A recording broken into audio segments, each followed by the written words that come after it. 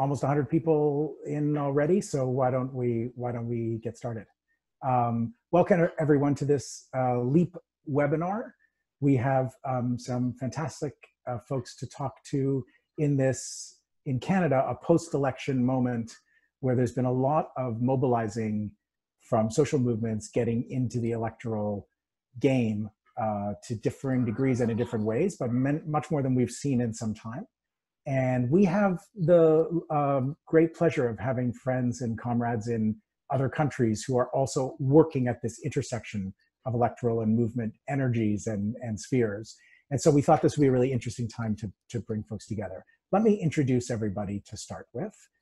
First of all, my Leapista comrade, James, is going to be keeping track of questions and doing tech support and generally helping me muddle through. Hi, James. Good evening.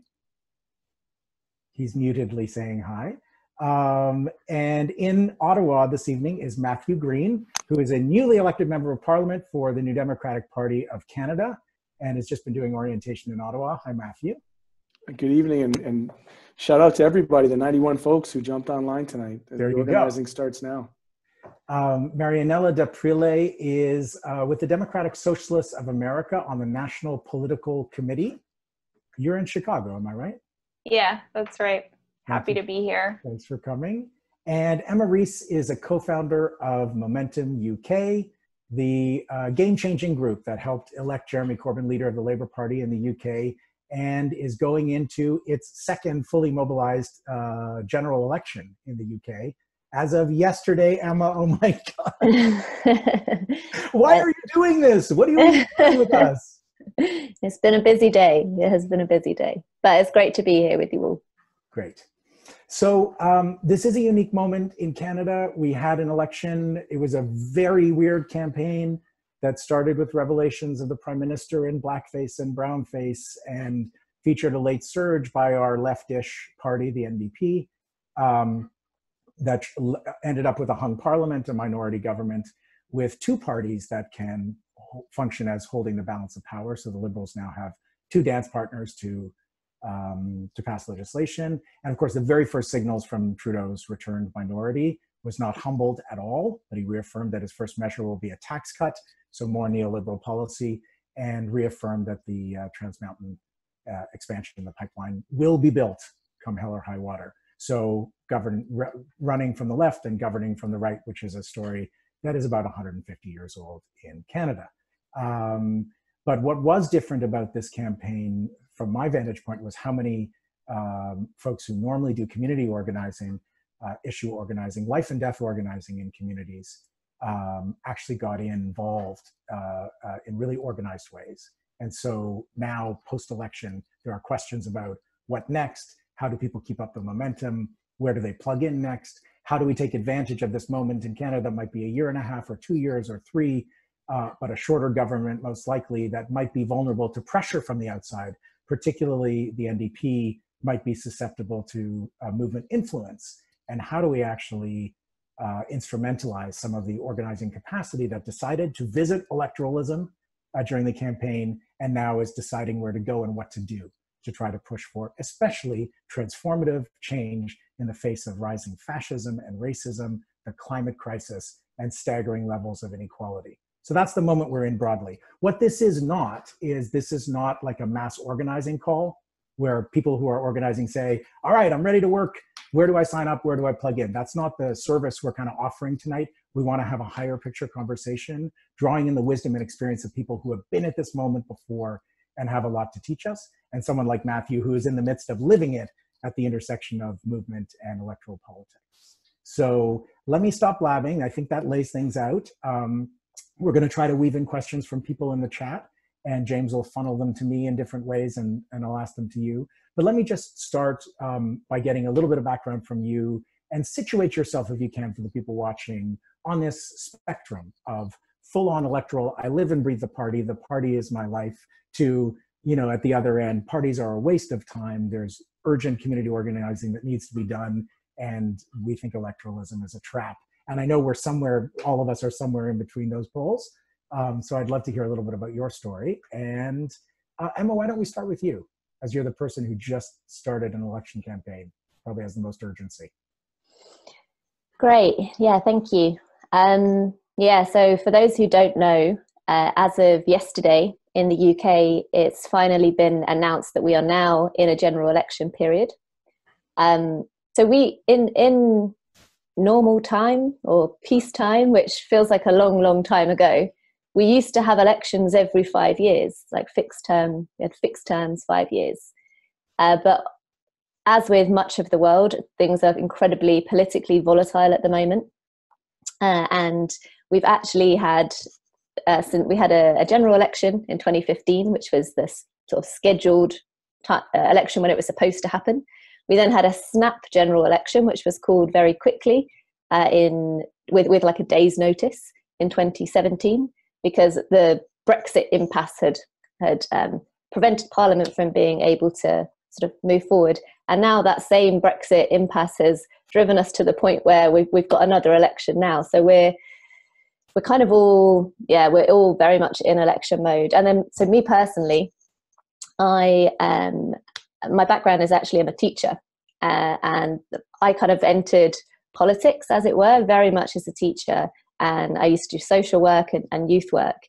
And that was really how I thought I would go on to, you know, make my contribution to make the world a better place. And it was really, I was in the classroom during the worst impacts of austerity. And it was at that time that I started to think, God, I'm doing everything that I can, but we need to change things at a bigger level. We need to change things at a structural level. And around this time in 2015 was when Labour lost the 2015 election. And the Labour Party, which is our social democratic party, his left-ish, so maybe a parallel with the NDP. And at that point, there was a leadership campaign for a new leader and a social movement candidate, Jeremy Corbyn, who, despite having been a member of Parliament for 30 years, had spent all of his time on picket lines at protests, fighting, you know, he was really a peace campaigner, so lots of time on international issues and at the forefront of the Stop the War movement and anti-austerity movement. And he was seen as a completely kind of ridiculous character. No one in a million years would have thought that he'd become the leader. But he put his name in the hat, you know, threw his name into the hat. And within a 3-month period, there was just this huge explosion of energy where lots of people like myself, I would never have imagined myself being in the Labour Party before this moment, just flocked to the party and realised that there was this opportunity, this moment to really, really change things and to transform the Labour Party in terms of its practices, its culture, its identity, and obviously its politics and its policies, and to push forward a really transformative agenda. So Corbyn became leader of the party. Myself and a few others then went on to establish Momentum, which was the organisation that grew out of his first leadership campaign. And so over the last 4 years, we've been embroiled in this very up and down, kind of messy process of trying to transform the Labour Party, bringing movement energy in. And the whole Brexit thing just exploded, you know, Yeah. right when there was this incredible left-wing insurgency that took over and fought a pitched battle for the soul of the Labour Party. It's like historically just brutal timing, yeah, that you've been completely preoccupied with Brexit in this period. Yeah, absolutely. Absolutely. We all feel for you. Because you guys could have already won by now if it weren't for that Brexit thing. I do sometimes think, I wonder what the last few years would have been like if this whole Brexit thing hadn't been looming over us. But yeah.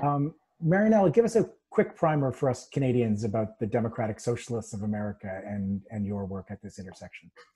Yeah, so DSA is, I wanted to say this as you were talking earlier, DSA is not a party. DSA is an organization. And it was founded in the 80s. It actually came out of a merger of two left parties in the US, or left groups in the US. So kind of like an anomaly in the general left to come out of a merger. And I think in a lot of ways that ethos has stayed with us. But for a really long time, DSA was more or less defunct, really until around Bernie Sanders' 2016 presidential campaign, when democratic socialism really started to come onto the map, so to speak, in American politics. You know, suddenly Bernie was not only like giving a name to all of the issues that people had were facing every day that had not really been addressed by politicians, but also, you know, kind of naming a solution. And so I think people started to kind of flock to DSA around that time. And then really the big surge happened after Trump was elected. And then when he was actually inaugurated, DSA just blew up. And over the period of about a year went from, I think, something like 5,000 members to 30,000 members. So this is like 2016 and 2017. And so it's really, at the time, the organization started to have this kind of accidental relationship to electoral work and electoral politics, wherein like a lot of members were being drawn to DSA through that by kind of no doing of our own. I, in fact, joined DSA around that first, like early 2016, around that time when things started to really take off with Bernie, and then obviously later that year Trump was elected. And it was funny too. I'm listening to your kind of origin story, because I at the time I was in graduate school. I was teaching. I was like working as a teacher and a docent at a museum, and I also was trained as a writer, and so really kind of had that idea of like my role. And then when things started to take off, I happened to also have been, before that, super active in my graduate student union. And that was kind of the on-ramp for me, for DSA, for saying, okay, I know how to organize. We've been fighting for these things within the union. Here's an organization that has my politics, you know, time for me to join it. But I guess the other thing too that I wanted to talk about is we have had this kind of incidental relationship with elections. The other big bump that we got was the AOC bump. We got 10,000 members in 1 week after she was elected. And so we've been really working on developing, you know, how do we relate to electoral work? And what we have been, the approach that we've been taking is one that we've been calling class struggle elections. And I can talk about that more as our conversation goes on. That's a very fruitful phrase. Yeah. But basically thinking about how do we engage in electoral work in a way that foments class struggle. Cool. So is there a game plan for DSA to, like, do your members work in elections in an organized way for left candidates? Do you plan to run candidates in the future? Is there a clear, can you make it like more clear? Yeah, so so DSA is composed of about 150 chapters across the country. And the short answer to your question is yes. So we have kind of DSA candidates running for office all across the country. For example, now we have a candidate, a DSA member, very, very homegrown DSA member named Heidi Sloan, who's running for Congress in Texas, in the 25th district of Texas, which is very, very rural and red district in like the Republican sense. Mm-hmm. And then, for example, we have, so that's kind of like a big like up ballot race that we have. We also have a crew running for city council, or a duo running for city council and mayor in Ferndale, Michigan, on a platform called Ferndale for All, which I think is pretty exemplary of the kind of work that we're aspiring to, right? Of running candidates who maybe are running for different offices, but are running on a shared vision of what the world should be. And they're running within the Democratic Party? Yeah, so all of these are running within the Democratic Party. Here in Chicago, we elected just earlier this year 6 DSA members to city council. And city council is a non-partisan race in Chicago.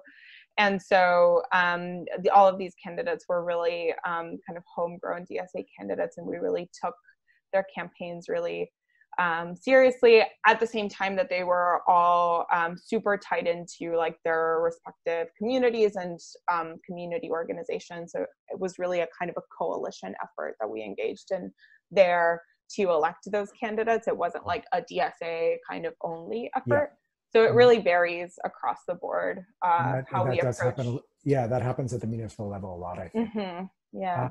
All right, so Matthew, congratulations on your entry into the most complex mission of your life so far. Do you want to tell people a little bit about your background, how you got to this place? And I'd love it if you could weave into it your kind of, because you're the only politician, elected politician on the call, how you see the relationship between your electoral work and social movement organizing. Yeah, maybe I'll actually start there. You know, it's, I think, a great lead in hearing from both the UK and the US in terms of where those interventions are happening in very specific ways and very strategic and tactical ways. Because for myself, I'm a new Democrat. I come to this very honestly. I share the cynicism of many people who are probably on this call tonight. In a lot of ways, for people who haven't been involved, it's a little bit like the Wizard of Oz. No heart, no brains, no courage.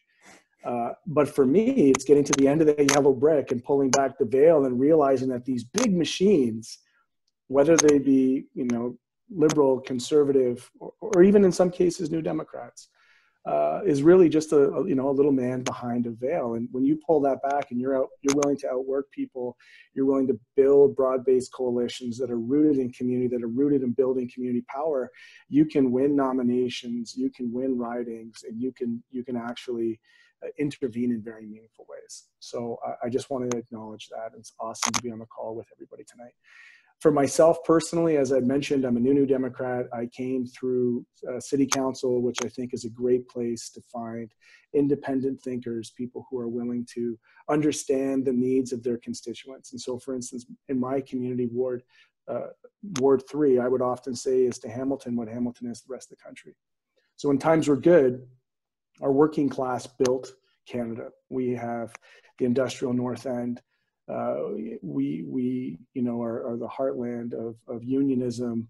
We have a very, I think, proud distinction. They actually chased the Prime Minister, Justin Trudeau, out of our Labor Day parade. He wasn't invited, nor was he welcomed.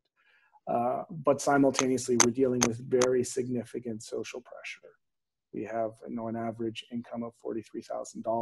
33% of our children are living in profound, deep poverty. For myself as a city councilor, the most haunting call I would get is somebody facing imminent eviction, recognizing that in our city facing like an incredible housing crisis, mass gentrification, we would have record building permits year after year with cranes dotting the sky with towers, while simultaneously we have record numbers of people living in tents. Profound inequality. And politics, much like life, is about moments. And there is a moment happening internationally, as we see with the comrades who are on the call tonight, where we are facing the onslaught of a kind of chaotic conservatism, neoliberalism, extractionary capitalism that is costing us lives. Like, people are literally dying by these policies. So I had a choice. In the leadership of Jagmeet Singh, who is speaking truth to lived experience that he had around racial inequalities as related to policing. I saw in somebody who had a courage to take on these issues that hadn't been reflected, quite frankly, in the left and in party politics. There's lots of people who will jump to this idea that race isn't a thing and there's only class. And for folks who are living racialized, we know that not to be true. So he took that on. I had a decision to make, whether I was going to stay on the sidelines and be critical of party politics and whether I considered myself left of the New Democratic Party or far left of the New Democratic Party or not.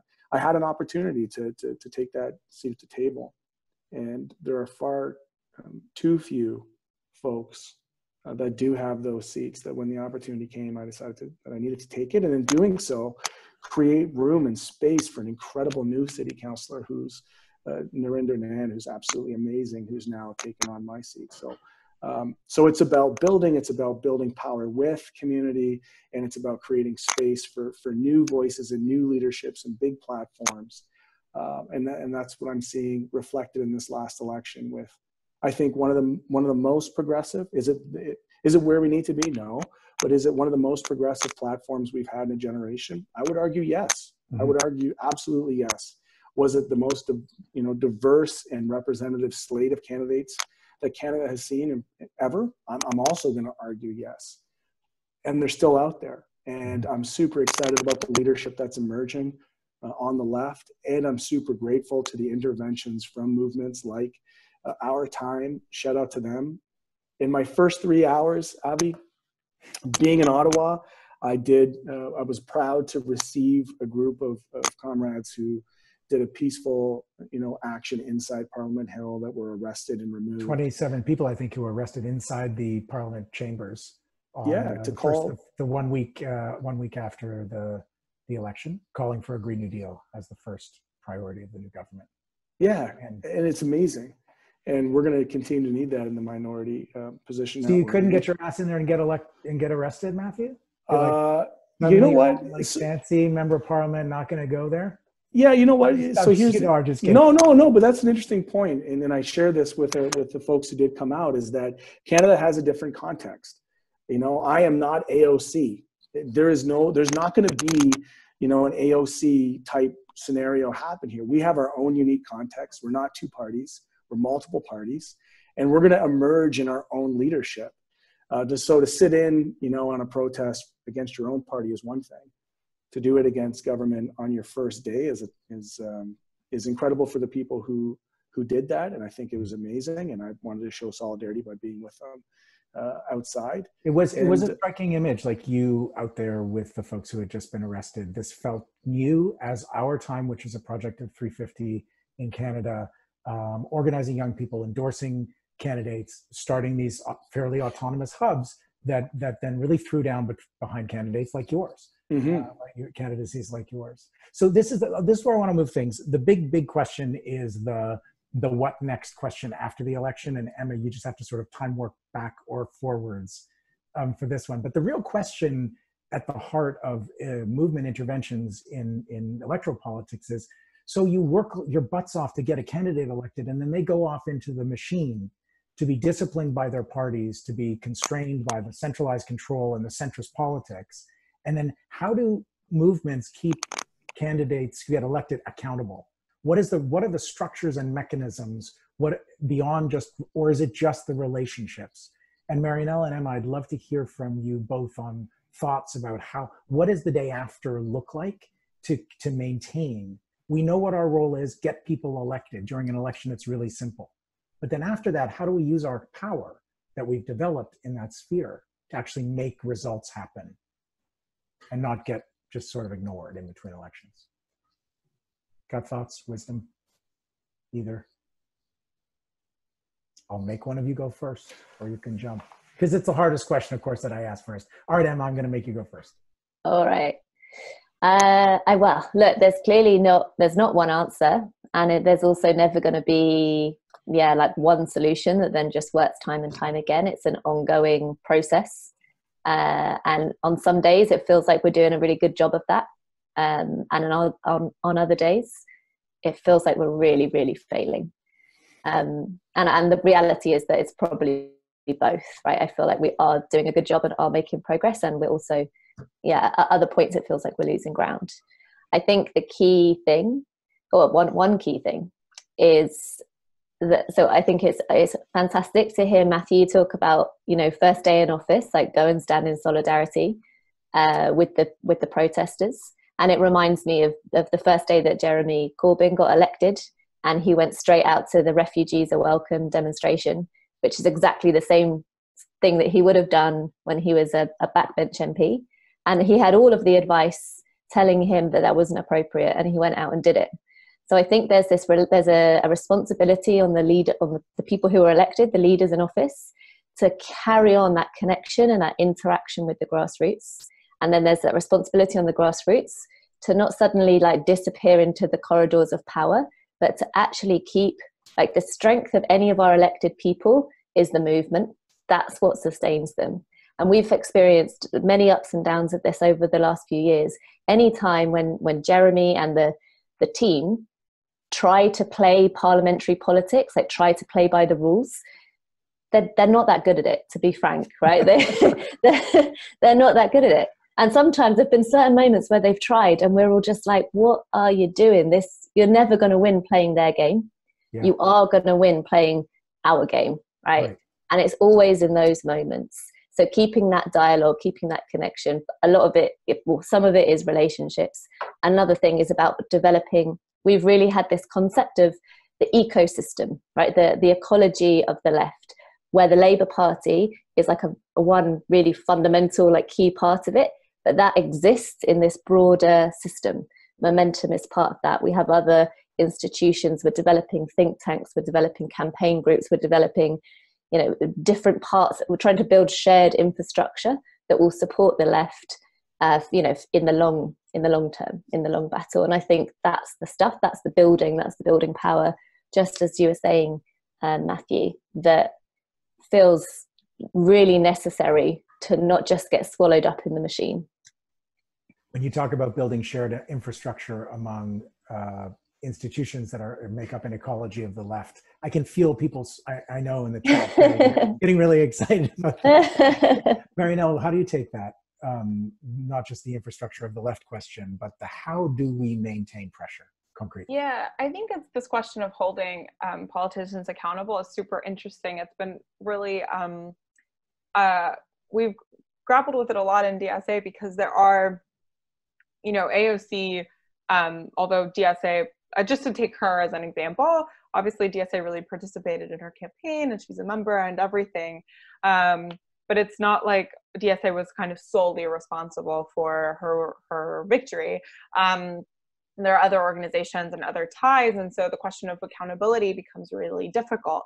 And so one way I think that's useful to think about it is to really root ourselves in the issues and the things that we share with a candidate or an elected that isn't just trying to get them elected, but are actually our common goals. So to illustrate that, maybe in a more sort of obvious or smaller scale way, and also I think this gets to a question that was in the chat earlier. I lost it. It's like way up there now. But so here in Chicago, like I was saying before, we now have 6 out of 50 city council members who are DSA members. And something that really we did to build up momentum for that campaign was that in late 2017, we started DSA. Chicago DSA was still getting its feet or legs under itself. And we were thinking, some of us who were leaders in the chapter at that time, we were thinking, okay, well, what should we do? What kind of campaign should we run? What kind of project should we take on? And at the time, there was a lot of energy in the city around a campaign to lift the ban on rent control. So since the 90s, there's been a statewide in all of Illinois ban on rent control. And so there had already been a coalition formed around this in the city, and some of our members were involved in it. And so we thought, okay, let's go with that. There's energy around it. Working class people are already moving towards this. Is something that it would be materially, just would really change people's lives if we want it. So let's start doing that. We started running our own canvases and participating in the coalition. We eventually became leaders of the coalition. A year later, when we just started thinking about running aldermen for office, we had already built up like a year's worth of experience, a year's worth of knocking doors, a year's worth of just getting FaceTime with people. We'd actually gotten referenda on ballots and gotten really, really, really high percentage of yes votes on them. So anywhere, I think the lowest percentage we got on a referendum that we put on the ballot for lift the ban was, I think, 68% or something like that. So we had built up this momentum, and we had built organic connections to the existing movements that were also behind it. And so when it came time to think about city council races, that was kind of already like a natural connection that we had, not only with Carlos Rosa, who was already on the city council, but with other potential candidates. And so, you know, when it came time to go knock on doors for any one of our candidates, it was really easy, because it was like, you know, this thing that we've been talking to you about for the last year, rent control. Okay, well, this candidate is going to fight for that. And then that becomes like the natural accountability mechanism, right? Because that's a movement and that's an issue that we are building toward, that we're fighting for, outside of whether or not we're trying to get that person elected. So there's a lot of interest in the chat in the municipal level, Matt, and Matthew, you've been there. Might have got a hotel room freeze there from Mr. Green. So this is an interesting question in Canada, where we've seen within the NDP people elected at the municipal level and then being brought up to other levels. There, Matthew, you're back with us now. Oh yeah. But we haven't seen the insurgent politics, the new politics of the last sort of 4 or 5 years manifest as much at the municipal level. Starting to see it in Vancouver, that passed a climate emergency resolution that wasn't symbolic, that had really big policy demands baked into it, and that will really change the emissions of that city, for one thing, with a justice lens. But Matthew, you wanted to jump in.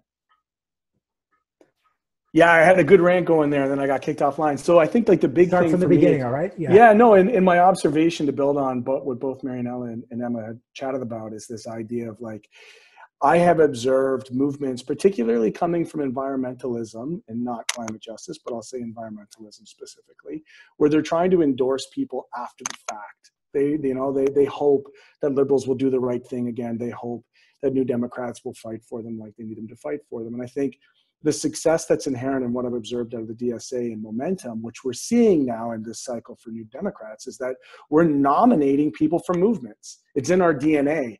And with social media, the centralization of power and the control of the whip's office and the central comms is being eroded. I can go, and I've been doing this, directly to my people, directly to the public, with my positions on certain issues as they happen, in a way that is more dynamic and has greater velocity and is quicker and more nimble than any time before us. So this politics 3.0, you know, if we're going to talk about what the next cycle looks like in Canada, then the question is, how do we convert all the excitement and movements that have happened through folks like Our Time and Lead Now and others to actually nominate people, so that you don't have to go to them and ask them to do the right thing, because they are of our DNA and we know that that's just who they are.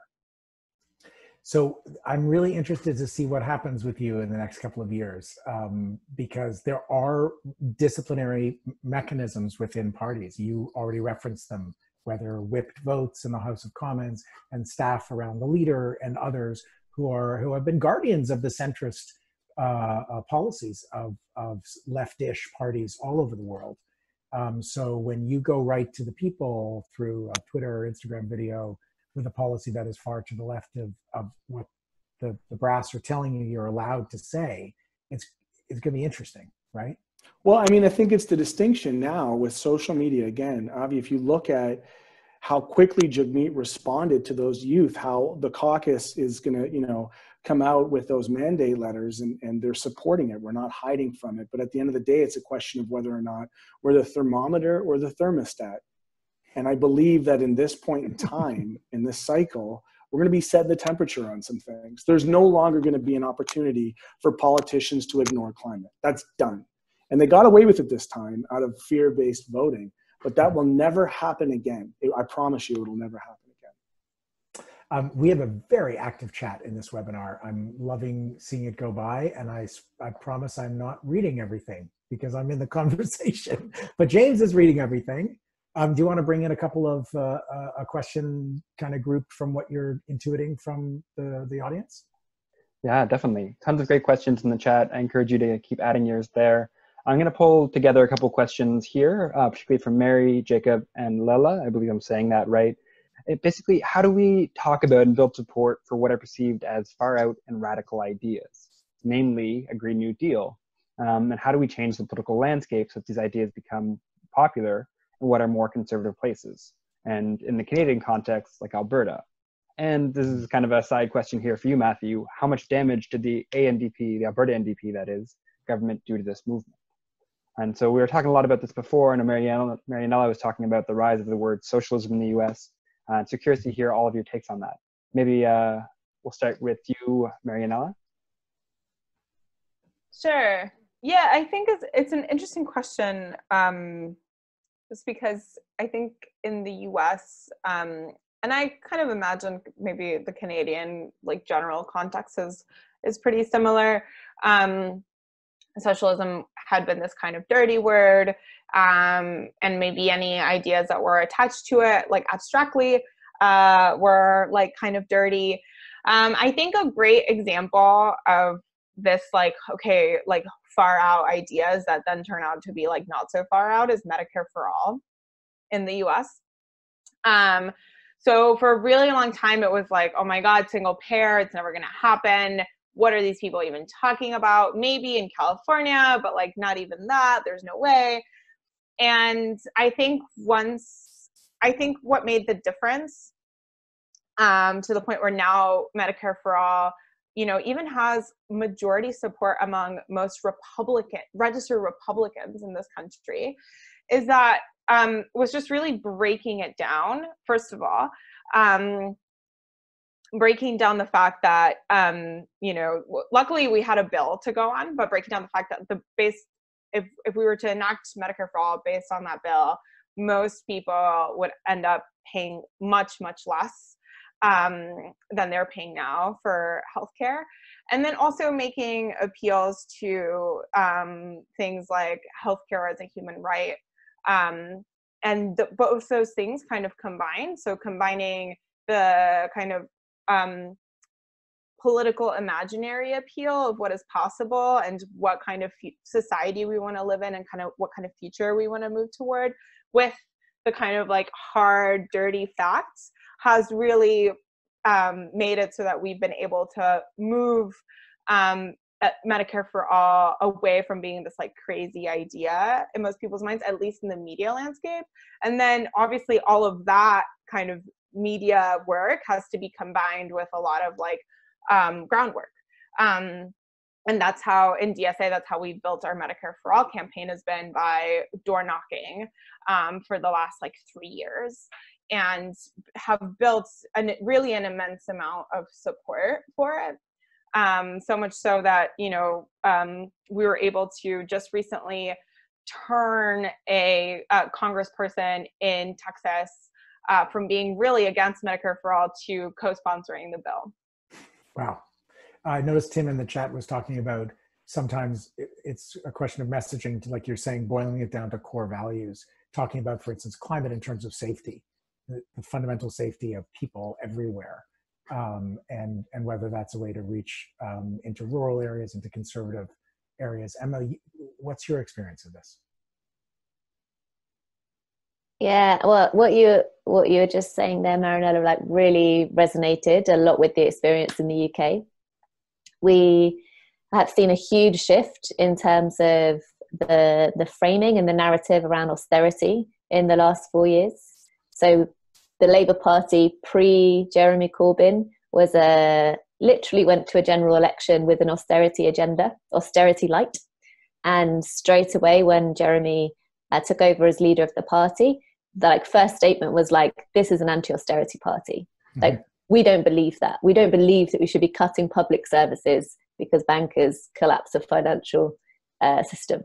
So it's just like sometimes, you know, but it's kind of like once that had happened, there was like some noise for about a day, and then that just became the new normal. It's like, oh, right. Because actually, and I think at the crux of all of this, at the crux of this issue is the fact that actually the status quo position is really extreme. So we just need to point out to people that, like, if we continue on our current trajectory, the world is going to become uninhabitable for human life, and it's going to be really miserable. And our last years on Earth are going to be terrible. And it's like that. Surely that status quo position is incredibly extreme. And then once you sort of, have the conversation on those grounds, actually things like a Green New Deal really seem like quite a sensible course of action.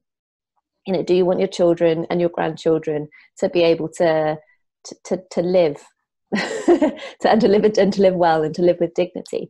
So kind of like challenging the parameters of the conversation about what's radical and what's actually common sense, I think is really key.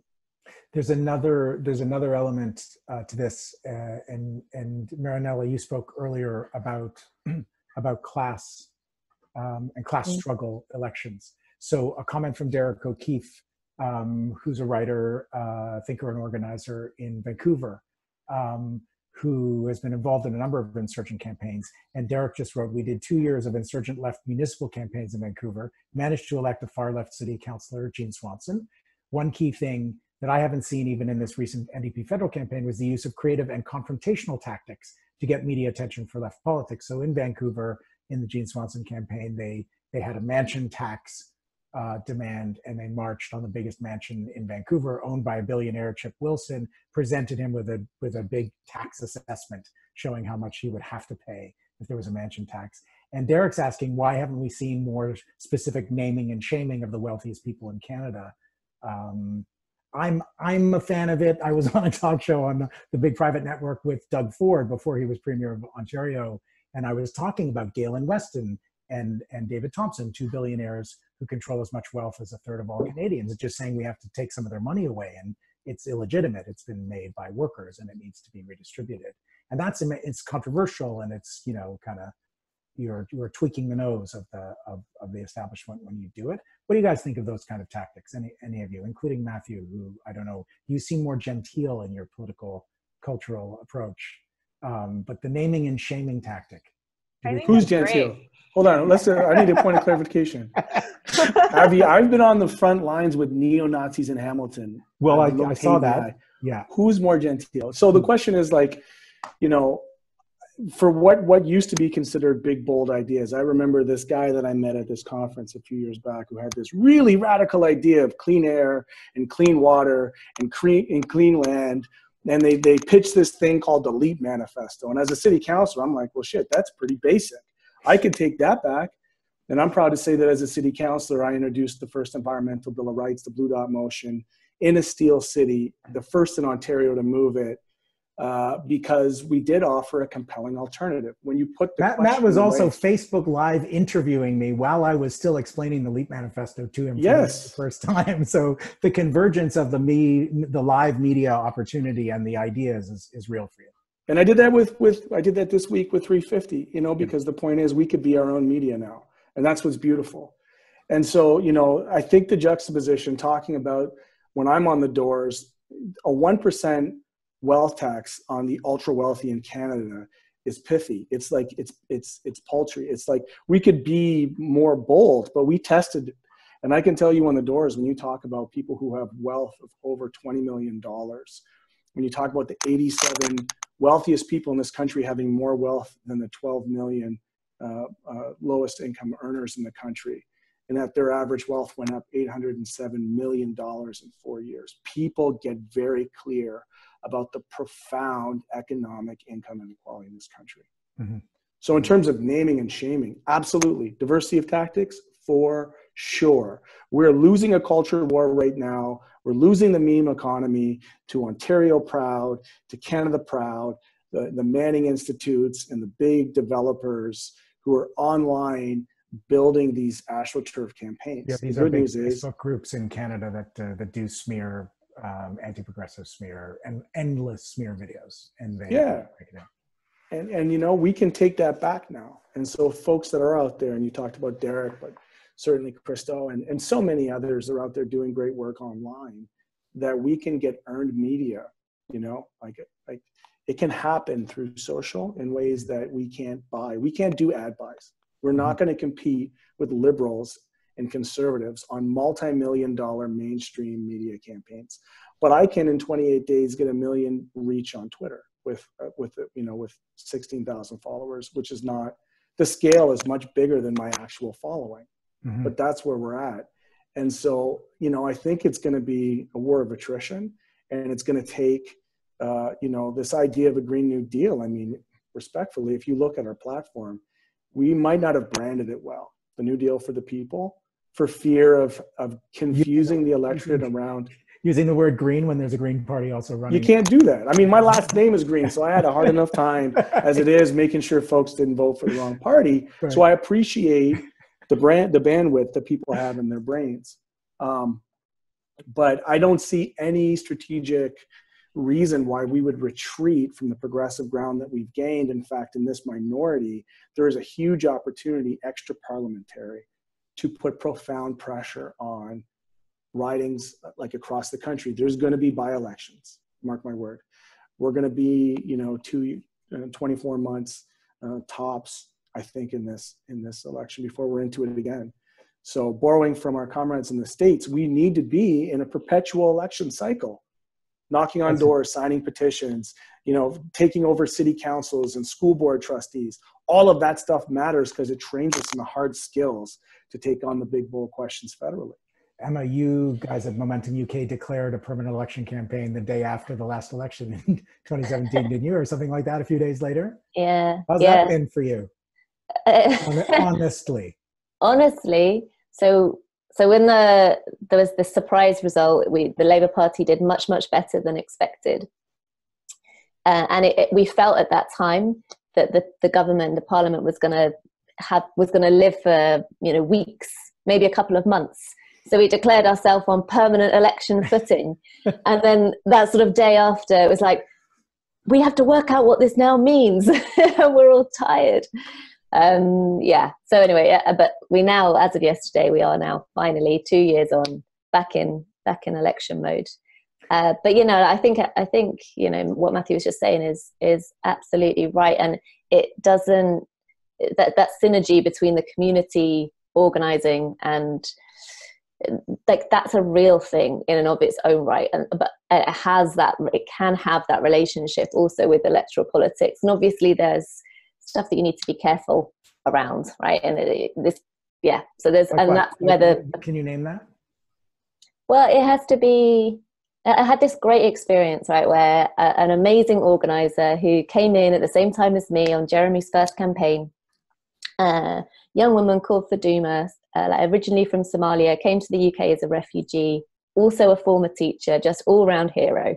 She's now on city council, and me and her, I went out on her round door knocking, and we spoke to this amazing woman and Faduma was going around and collecting stories from people who were having problems in their houses, in this particular housing estate, because she'd had lots of complaints. So she was going around and proactively finding out if other residents were also having these particular concerns. And this woman was just so surprised that Faduma, her councillor, was coming around and knocking on her door. And she said, hang on a minute, are you here to get elected?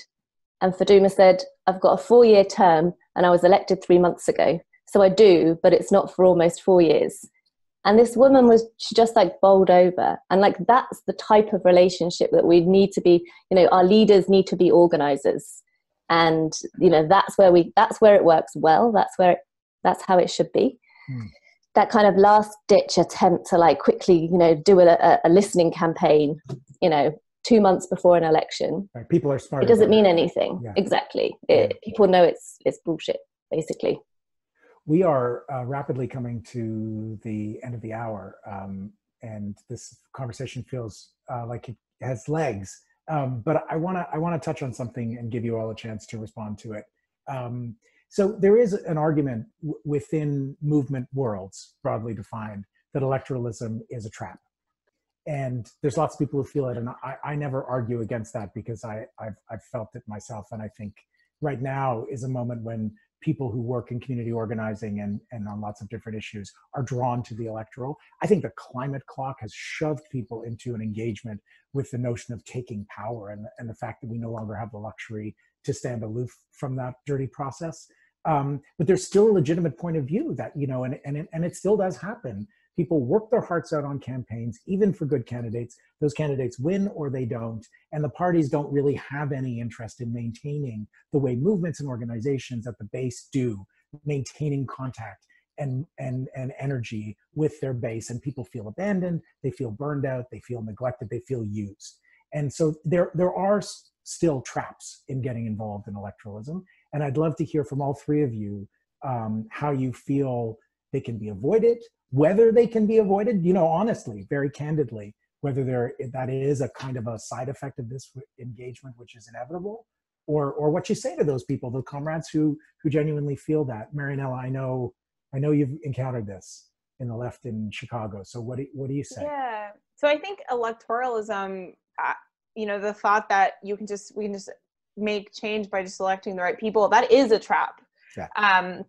And so I think we, what we're doing in DSA, and I think what it sounds like, from this conversation is, and what others are doing, is that we need to kind of use elections and use electoral work as a tool to build our movements. So it's just one more part of what we're doing to build our movements. And we need to also ensure that our movements are healthy and that we have a depth of organization outside of electoral work. So again, like doing issue-based work, I think is really, really, really important. And also making sure that we are not, kind of building that depth for nothing, and that we are actually using that depth both to leverage our power, but also to find candidates that are truly going to come out of movements and who are going to really feel like that is their political home, and not like, in our case, like the Democratic Party is their political home, and therefore they have this kind of fraught relationship with the movements. Mm. And I think it's totally legitimate. It's a totally legitimate concern. And I think a lot of what we're doing in DSA is building an entirely new way to engage in electoral work that is indeed about kind of naming the enemy and not being afraid to take political risks, and also really using campaigns, and then also, hopefully our electeds using their office to, as Emma was saying, to organize and not just to legislate. Matthew, thank you for that, Marianella. That was awesome.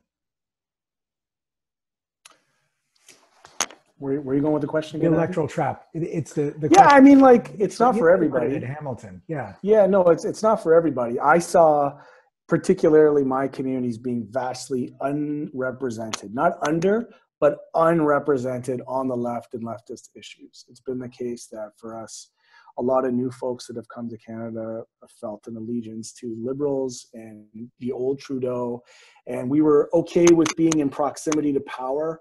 We were used as old school power brokers of communities across all of our diverse communities. And now this next generation is like, we're done with that. We're not satisfied to have our elected officials come to our dinners and give them these bullshit awards. It's like, no, we're claiming our power and we're claiming our seats at the table, and we're not waiting for, establishments to tap us on the shoulders and say that it's going to be okay, and that we're going to be the choice necessarily. So one of the things that I found in learning from, what is happening down in the States is that people are challenging primaries in the way that we need to challenge nominations. Yep. So that when establishment candidates come that might not actually reflect, because we got a bad habit of parachuting people, that might not actually reflect community, that we have strong enough extra parliamentary movements that can support. Joel Harding is a great example of that in Ottawa, right? Like, that guy is going to disrupt the legislature. We saw like Leah Gazan is coming from deep community, and like there were some really compelling candidates in the NDP, some who didn't quite make it because the runway wasn't long enough for them to take off. But I guarantee you, if they stick to it in this next cycle, we're going to see some incredible people elected. But it's not for everybody. And that's okay too.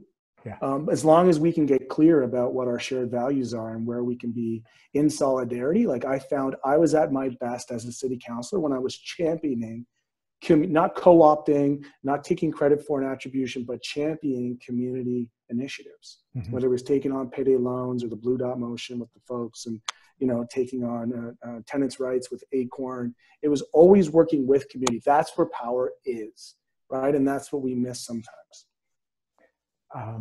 That's good. I'm sort of hearing a kind of latent, don't become a party cultist, like the parties have this cult-like culture where it just becomes all about the party, and that energy only goes upwards to people who are controlling structures, and that rootedness feels like a really needed gravity to counteract. Emma, yeah, my people won't let that happen, so that's right, not a yeah. thing. You know, They're gonna call me in, they're gonna check me in a minute, so I know that to be true, and I don't have to necessarily worry about that before they come for me. That's it. You know, to have relationship baked in. When Matthew and I met at that Progress Summit 4 years ago, you brought a busload of young people from Hamilton to this conference in Ottawa. And as soon as the Hamilton mob, you know, charged into the place, the average age dropped and the diversity of the conference exploded by virtue of the people that you arrived with. And every session that had those people was way more electric, just from having like real people in the room.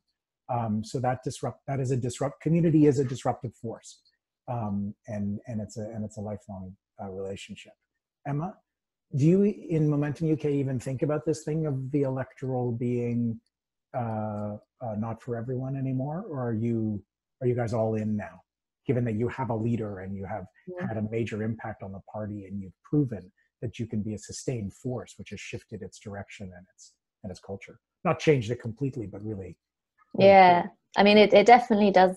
Yeah, there's definitely still work to do, and yeah, I completely agree with Matthew's point about it not necessarily being for everyone, and actually the strength of the insider-outsider strategy only works when there's actually a real outsider bit. And I think that at different points over the last 4 years, too much of our collective energy has gone towards the party, and we feel it, and actually we feel weaker, and so therefore that you do need some of that outside stuff as well. But you have to have both. And that kind of brings me back to the most fundamental point for me, is that to change society in the way that we need to change society, right? We need everybody. We need everybody to get involved. And like, so therefore there doesn't have to be, there's never going to be one plan that, you know, one narrow plan that everybody gets on board with. There does have to be some kind of diversity of tactics and that sense of ecology and ecosystem. However, you know, with the caveat that if that's too dispersed and those bits aren't talking to each other and there isn't that kind of shared sense of alignment and vision, you know, then we're not benefiting from being greater than the sum of our parts either. But yeah, so I definitely think that we can't steer completely clear of elections, in my view, because if we create that void, it's filled by all of the wrong people, and that's where we need to take that power. We basically need to take over the parties and make, you know, that which is essentially what we've been trying to do at Momentum for the last couple of years, right? We have to bring the movement people in to take over the institutions, but in order to do that, we also need to be organizing more people and continually bringing new people into the fold, so that the forces on the outside keep the people on the inside alive. So if it's a zero-sum game and everybody goes inside, there's nobody outside. It actually has to be, it has to be continually renewed. That's exactly a tremendous challenge and a new thought for me in this moment. Really, really helpful. I was at a panel event in Philadelphia last night, and a fellow named Maurice Mitchell, who's the head of the Working Families Party, another left configuration in American politics, which sort of works beside, sometimes with, sometimes within the Democratic Party, said that this moment of life on Earth, of the climate crisis, of rising authoritarianism and white supremacy and everything else, has radicalized liberals, and that's small L for those of us in Canada who have a big liberal party, but many people who vote liberal really are being radicalized by the material conditions of this epic moment, but it's also electoralizing radicals. And that sort of strikes me as that was the frame for this conversation. I know lots of people in the chat were kind of hoping for a post-election, what do we do next, very concrete Canadian conversation. We framed this intentionally as a broader conversation to try to draw on some wisdom inside and outside of this particular nation state called Canada. I'm so grateful to all of you for sharing this wisdom. I've found it a really stimulating conversation. Give me lots to think about. The chat is still overflowing. And I think what we could do, because there were so many thoughtful questions, we simply cannot answer them all, but we could share them with you. So we'll pass on all the questions and thoughts from the chat and even from people who sent in stuff before for you folks to think about. Emma, you're going to a general election. You'll have tons of spare time. Matthew, you're a new member of parliament. Probably they have 6-7 hours a day. That's just like free time. So you guys will have plenty of time to deal with it. But thank you again. And let's keep this conversation going. We'll bug you again for something else. Don't you worry. Thanks. Thank you so much. Thanks everyone. everybody.